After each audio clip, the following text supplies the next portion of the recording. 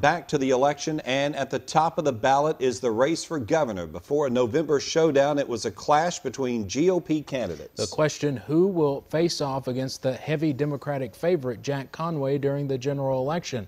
The Washington Post ranked Kentucky's GOP governor's race as the second most contested race in 2015. Tonight we have a team of reporters at the campaign headquarters for every major gubernatorial candidate.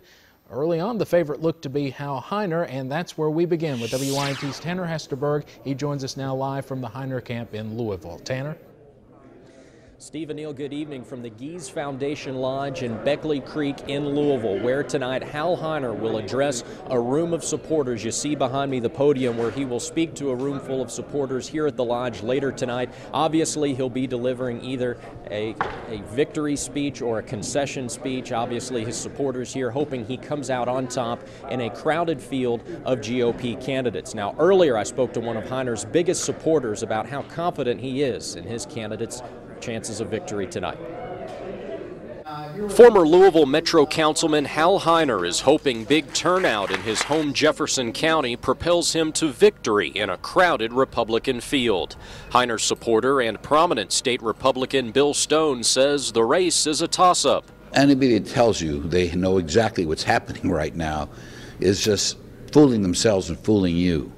We feel pretty good about our situation, but I think the polls were pretty accurate. I think it's close. Stone says Heiner is the best candidate for Eastern Kentucky. As far as Eastern Kentucky is concerned, this is a very important election for them. You get a leader like Hal Heiner, whose entire persona is about job growth, economic investment. That's what Eastern Kentucky needs. Heiner told us in a previous interview he wants to build a more business-friendly environment in Kentucky. We need to be the best place for a small business to start.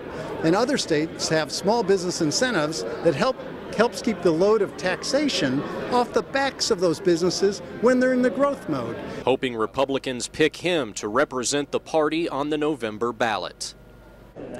And obviously the polling is showing a very tight race in this GOP primary, but representatives of the Heiner campaign say they are cautiously optimistic that Hal Heiner, the Louisville businessman and former Metro Councilman, will come out on top. Live in Louisville, Tanner Hesterberg, WYMT Mountain News. All right, Tanner, thank you very much.